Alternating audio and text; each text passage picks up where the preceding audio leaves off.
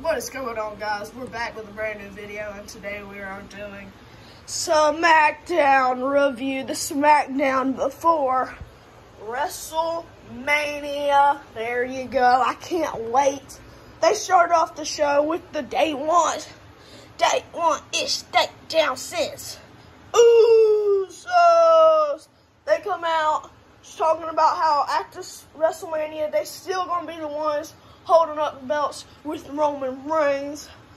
The Sammy and KO come out. Of course, they're partners at WrestleMania. And they talk about how they will win the belts at WrestleMania. Kind of just getting in a heated moment. Sammy, KO, just talking crap. Usos say, tell them like to shut up and shut them up, basically. And yes, that is what happened there in that segment. They just walked out of the ring, the Usos did. And yeah, next thing that happened, as the Usos were walking up the ramp, the Street Profits come out. You hear the Street Profits music hit, and Street Profits walk out, and they kind of just do a little stare down because, you know, the rivalry that happened at Money in the Bank and all that. And then it was the Fatal 4-Way match. It was Montez Ford of the Street Profits versus Chad Gable of Alpha Academy versus Eric of the Viking Raiders versus Ricochet. So Montez Ford versus Chad Gable versus Eric versus Ricochet. Montez Ford hits a frog splash off the top rope, and Ricochet hits a 450 to steal the win after Montez hit the frog splash. So it was like a double move onto Chad Gable for Ricochet to pick up the victory. And then it was the Bloodline backstage. They kind of just like Roman. It was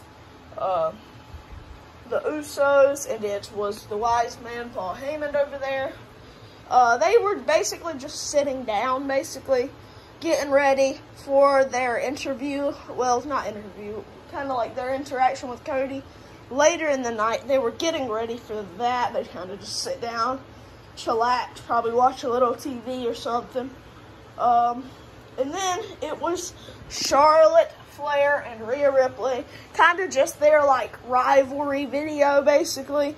A lot of those happened tonight. There was a Cody one, I know, and yeah, basically just what's going on in their rivalry. And yeah, that's what happened there. And then it was the Andre the Giant Memorial Battle Royal. In the end, it was the almighty Bobby Nasty. I have a sign that says Bobby Nasty that's going to be going up in my wrestling room probably. And yeah, I'm making a wrestling room. We got some shelves right back over there. I got to put up, and I can put like a lot of my basics and stuff on there. I'm going to have a Roman basic holding up the titles, even though he's going to lose at WrestleMania. It's a historic run. I love Roman, but I also hate his guts. I hate him so much. But yes, that is what I will do there. And I'm going to have like posters, and I'm going to have TV, and I'm going to move this setup, and I'm going to make a backstage setup back there in my old room. And yeah, it'll be like TV. We can watch a lot of TV in there. We can do whatever we want. Sorry for the background noise in this video, if y'all can hear that. My mom was cooking some bacon, I'm pretty sure it was earlier, and she cooked it too much, and it started to burn. So we got to cool the house down a little bit so that the noise won't hit. But during the Memorial Battle Royal that I was saying, Bobby Lashley picks up the victory, but during the match, it was kind of like a glitch. And I know fans spotted Bray Wyatt at the airport this weekend. So maybe it was Bray Wyatt, like him coming back, because, you know, they were supposed to have a rivalry match at WrestleMania. And then it was a triple threat match. It was Raquel Rodriguez versus Sonya Deville versus Natalia. Raquel Rodriguez picks up the victory with a Tejana Bomb, which I think it might be her finisher onto Sonya Deville to pick up the victory. And then, yeah, Liv Morgan and her just started cheering in the ring. Got excited for WrestleMania match, the Fatal 4-Way. Prediction video will come out later today. Can't wait. Y'all know how it is. I can't wait for WrestleMania Night 1. Maybe my dad could come and watch it with me. I'll have to ask. But, yeah, it was that. And then it was Rey Mysterio backstage. Rey was just walking in. And, well, he was, like, sitting at his locker room. And, Legado del Fantasma walk in, which is, shoot, I forgot his name. Starts with an S, doesn't it? Shoot, he's in here. I just don't know where. Escobar, Santina Escobar, something. Santona, I don't know. Escobar did, walks in, and, Legado del Fantasma just says, I just want you to know if the Judgment Day pull one of their numbered games at WrestleMania, we got your back and we're coming to take care of them. And yeah, that's basically what happened. And they formed the Legado World Order. They put some LWO shirts on.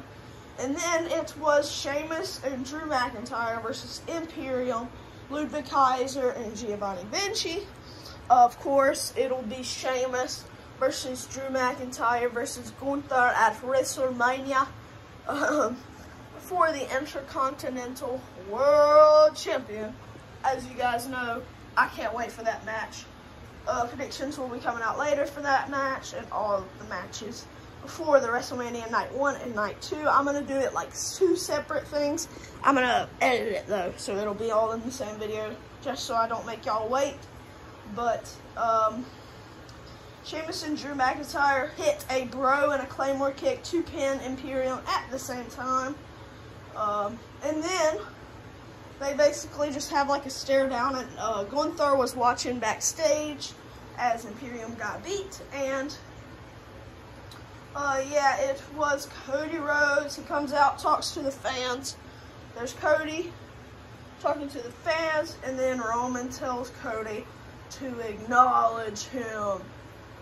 After Roman comes out, he says, acknowledge me. I'm going to keep this Roman attire until WrestleMania, just in case we see him tonight on Night 1. I'm going to put him by the commentators near the things, but, yeah, set him up right here, just so we know who. But we all know who we're going to be acknowledging. Whoa! And, yeah, I got that. Let's go. I can't wait. I can't wait to film the prediction video. And then it was the WWE Hall of Fame.